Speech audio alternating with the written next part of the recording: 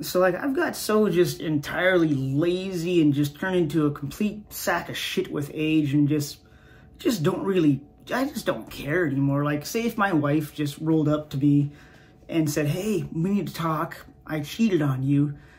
My answer would be, do I have to get up? Like, do I have to stop sitting down right now? And she's like, well, no, you don't. We're like, okay, well, it's fine then, as long as he's better looking than me, you know?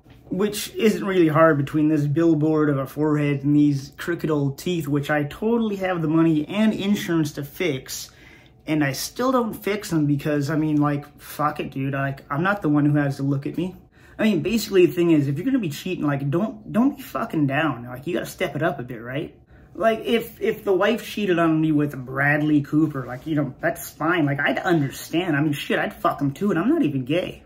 But if she, like, cheated on me with fucking, like, Mark Ruffalo, I wouldn't even be mad. I'd just be disappointed. Like, why would you do that to yourself, you know? Ugh.